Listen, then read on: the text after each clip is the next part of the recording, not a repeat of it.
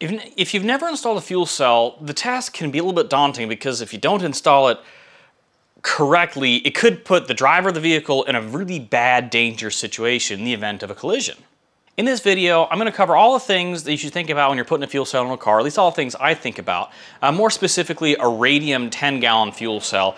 This video can be used as a guide for any vehicle, but more specifically, you know, if you wanted to copy-paste, this is an 88.6 drift car.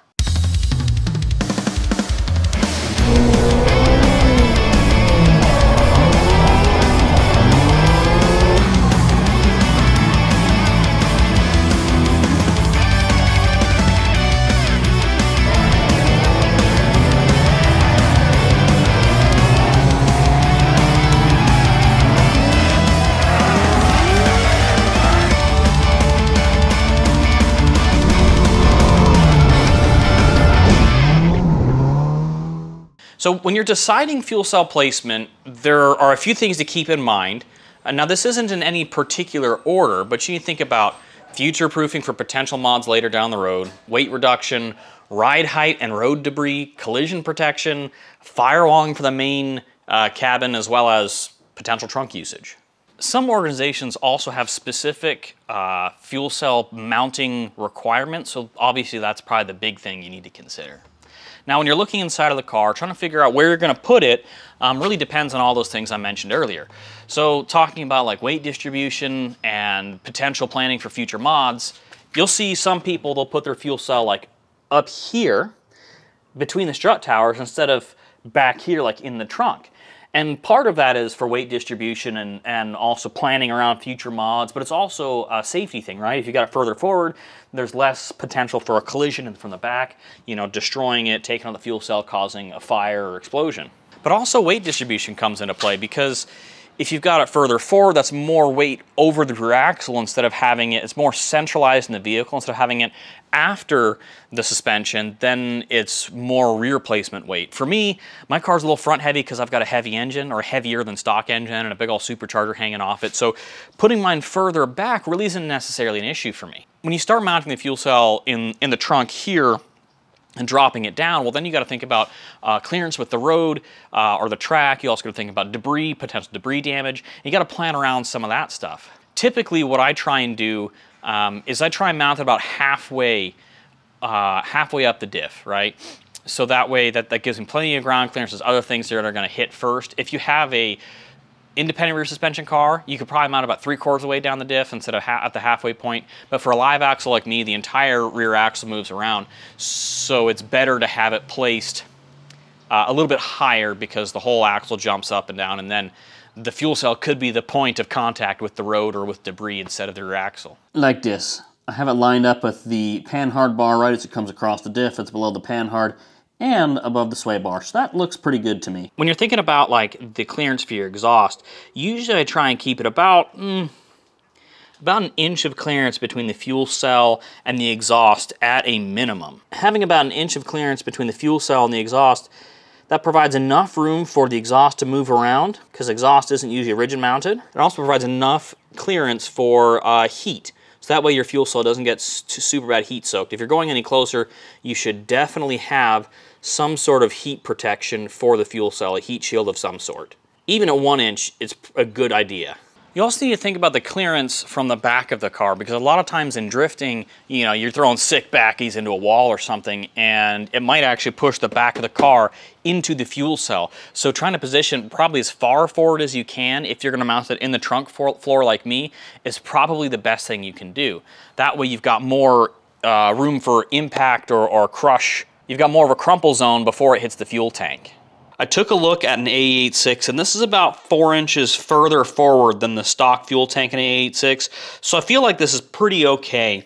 This white thing you see all the way up here, well, that's my firewall, so that way the fuel system is completely separate from the passenger cabin of the vehicle. And that's a tech requirement for Formula Drift and for most drift organizations, whether grassroots or professional. If you're putting a fuel cell in your car or a surge tank of something like that inside of the trunk, it needs to be firewalled off from the cabin. And that prevents, you know, flames and fumes from getting into the passenger compartment, which is potentially hazardous and dangerous. Now, the last thing to think about is trunk usage. I'm taking this car on Drift Week, so I'm hoping that I can mount the fuel cell low enough to where I can put a cover over the top of it, and that way I can have a firewall over top and just have an access panel to fill up with fuel, as well as to check wiring and things like that. But also, what that means is I can use the trunk to put stuff in it. Once you have these basic kind of things figured out, then you can go ahead and put your fuel cell in the car and decide how it's going to go. Obviously, I cut out the trunk of my car because I plan on putting the fuel cell there. That is not required. There's a great video actually of Modi Bakshis where he only cut out part of the trunk of his car so he can set the fuel cell down in it and then use the body structure to weld his fuel cell cage to that. Now, the material that I'm working for as far as the structure is going to be 1-inch square tube. On a lot of drift cars, you build like a whole rear cage for the fuel cell. That way it's nice and structurally sound in case of a crazy accident. But this car, like, I don't drive this car super hard. I drive it hard enough to have fun, but I'm not super aggressive. I'm not driving in Formula Drift, so I don't feel the need to have this big crazy structure around it because I don't want to cut up the whole back of the car. I like leaving the factory frame rails in there. So what I've done here is I've got a piece of the 1-inch square tube held up by a jack, and I've marked on the frame where the fuel cell lines up on this side. Then what I did to make sure it was even from both sides is I measured from the subframe back. It's about 7 inches. On the other side I measured the same distance, 7 inches back, and marked it. Now I'm going to use the frame rail to trace my outline a bit here of the angle that I need this to sit at, because my frame rails, they angle in here at the front. They're not straight, so since they angle in, I'm going to need to cut these at an angle. Now for the back, I marked where it goes across here because I set the bar in here as the fuel cell was sitting here to figure out where it went exactly. And it's straight back here, so luckily, I just need to measure from frame rail to frame rail to see what the total length is. Looks like 38.5. Maybe a little less now. We'll start with 38.5. You can always take metal off, but you can't exactly put it back on. So I figure I'll shoot for longer on both of these cuts, and then once it's cut, I can fit it in there, see how it all, how it all sits in there together, and if I need to, I can just shave a little bit more off if I need more off.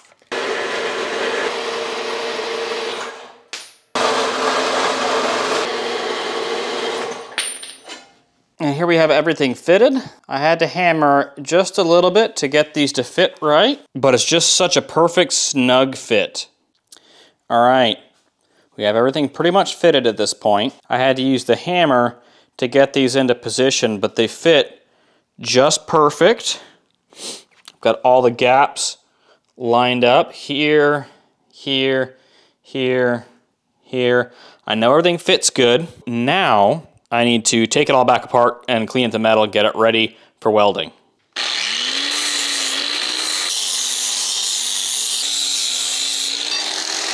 All right, so we got everything pretty well set up in here. We're gonna pull the fuel cell out, and then we're gonna weld the crossbars to the frame rails, and then we'll weld the fuel cell cage to the crossbars.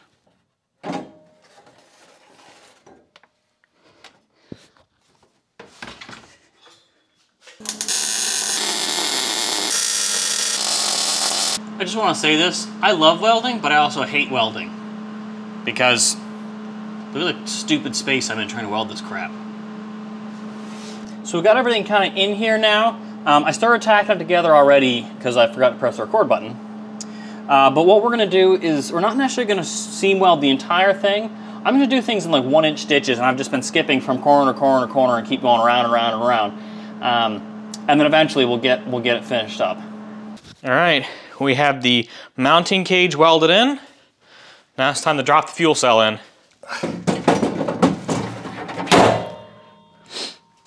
Ta-da! Right, now we have the fuel cell mounted. I painted a little bit in there to be able to seal out corrosion. So I did a little bit of prep work and then painted the framing so that way my car doesn't rust apart. Now we're going to talk about the fuel lines, and then we're going to get into the fuel pump wiring. The Radium FCST comes with AN fittings for the pump in and the pump out, as well as the vent port. So what's important to think about here is your application as far as the fuel line sizes you choose. My car only makes 250 horsepower, so It doesn't make a whole lot of power, so I don't need ginormous feed and return lines. I'm running -6 AN lines. I knew I needed to get an adapter for my feed, my pump feed out. Now, not every car is going to use these stainless steel braided AN lines. It's a pretty standard for performance applications to have these kind of lines or types of fittings. However, that doesn't mean that you need to go out and buy AN lines for the entire car. What a lot of people will do is they'll run the factory hard lines with an adapter fitting that goes from their hard line to an AN fitting, and then they'll create just a short AN line to go from the hard line to the fuel cell. This is totally normal and very acceptable. You don't need to run all new fuel lines. But if you are going to run fuel lines, say you've got a higher power application and the stock lines are just not going to be able to keep up, you want to consider the size of the line for the amount of fuel that you're flowing. Generally, they look at like a power rating, but it's more about making sure that the fuel line is an adequate size for the volume that's flowing to and from the engine. Fuel lines are pretty simple as far as that goes. You'll just need to make sure to get the appropriate fittings or adapters and create a line to make it work for your car. To make an AN line, you really don't need a whole lot of fancy tools, right? You get your fittings, you get some wrenches, you get a cutoff tool, and then you learn how to put the fittings on the lines. That's the hardest part. Tape is your friend, I will tell you that much. Tape and a cutoff wheel. All right, let's get into the wiring now. The wiring that you have for your fuel pumps on your fuel cell is going to be dependent on the fuel pumps that you have installed, as well as the load that they're going to see. If you make a pump output higher pressure, it's going to need more amps to do so. Whereas if you output a lower pressure, it'll need less amps. So think about that and take a look at the fuel pump manufacturer's recommendations for the wiring size. I'm running dual Walbro 255s, both the lift pump and the feed pump. So I went with 12 gauge wiring, which is kind of overkill for a Walbro. However, I made sure that I've got enough headroom that if I decide to change things later, I can. In most cases, it's better to have too thick of a wire than too thin. And then you set up your circuit protection for fuses and relays according to the load of the wiring or of the component. Now what I've done here is I've set up a dedicated fuse and relay box just for the fuel pumps. It's going to go straight from the battery terminal to the fuse and relay box to the fuel pumps. And then for the grounding, it's going to go from the fuel pumps directly back to the battery. This just makes sure you don't get any kind of additional electrical load or problems with the fuel pump wiring. You know you're going to have solid wiring. This is typically how I wire fuel pumps, direct to the source. The relays are controlled by the ECU, so I've got one wire that goes out and up to the ECU, and that grounds the relays and allows power to transfer. Radium sends their fuel cells with a wiring kit for the FCST. When you get it loaded to the fuel cell, FCST and everything. So this is pretty straightforward and simple. I'm just going to need to measure the wires going from the fuse and relay box to the fuel pump, cut them, add the terminals on here, and bolt them down. When I go to run wiring for really about anything, I measure out how long the wiring needs to be, and then I give a couple extra inches after that. That way, you know, in case something happens, it's not going to get pulled tight, it's not going to pull anything out of the terminals, and it's not going to start stretching the wires out or anything, you know, bad like that. Here you can see I've already cut the wires. I had it a little long at first, so I trimmed that down. You can see both my power and my grounds. Now I'm going to strip the wiring back just a little bit, crimp on my terminals, and then bolt them down. You just want to strip back just enough so that the ring terminal can slip over it here. And here, you can see it's going to fit on just perfectly like that. Before crimping it, you want to slip on your heat shrink, which Radium sends with the FCST. We're going to slip that on back a little bit. We're going to slip this guy on. And you don't need necessarily a fancy crimp tool for this, but you should have at least some crimp tool.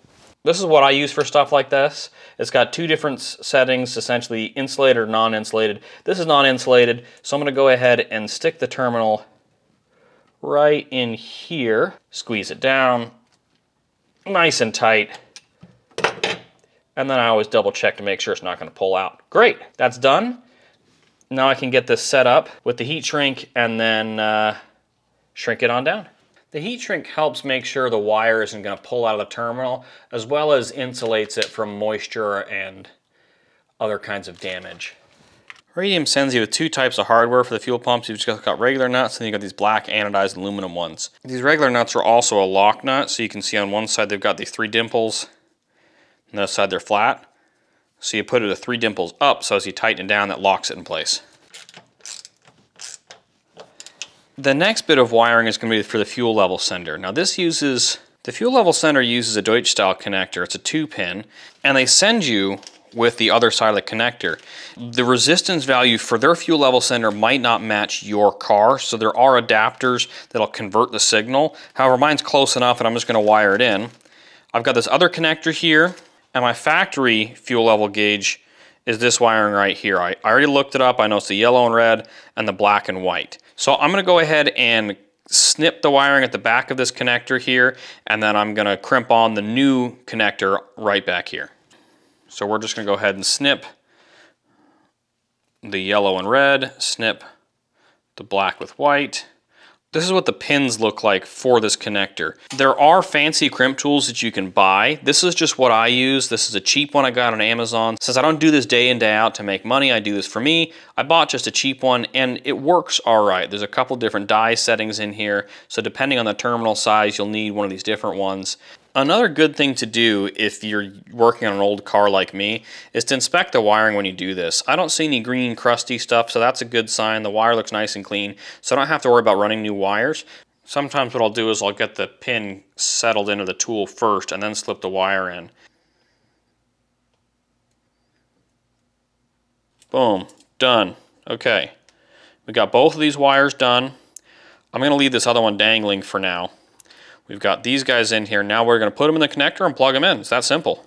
The beauty of this connector style is that it's very easy to disassemble. It's got a little lock that you can really usually grab with a pick to pull it out. So if you do pin something backwards, you can easily pull it apart, swap the pins, and put it back together. Very easily serviceable. Push it till it kind of clicks into place, and you can see it comes all the way forward, and then you're just gonna go ahead and push it down, locked into place. Connect it up. Boom. There's your fuel level sender. The last part to install for your fuel cell is going to be your fuel vapor vent setup, all right? That's what this is here. It's a pretty simple part. All it does is consists of a hose, a fitting to connect the hose to the fuel cell, a fitting on the other end, which allows you to put a little breather filter on it. So that's all that it is. What this does, this vents the fuel vapor and the fuel fumes outside of the car. That's the most important thing. You want to make sure that when you plumb this, it goes outside of the car. The other most important bit is that you have something like this, okay? Fuel tends to slosh out the fuel vapor vent, even if it has the rollover check valve, even if it has the one-way check valve, whatever it is, it tends to slosh through the fuel vapor line. So what you do is you put a couple loops in it just like this. What that does, that prevents the fuel from spilling out. This kind of works as a baffle to be able to prevent the fuel from going out. Typically what I do when I'm running a fuel vapor vent is I like to run it like straight up. That way it's gonna have a harder time sloshing out, and then I'll do the little twirl. Different people have different mindsets for that. That's just typically what I like to do.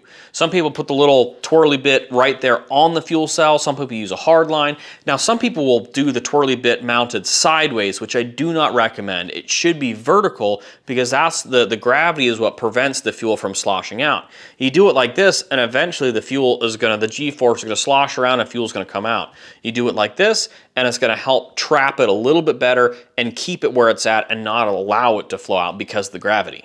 Now I have a panel that's going to enclose most of this in a box that goes over top of this to protect the fuel lines, the wiring, and other components. What I need to do is I need to route this outside of the car.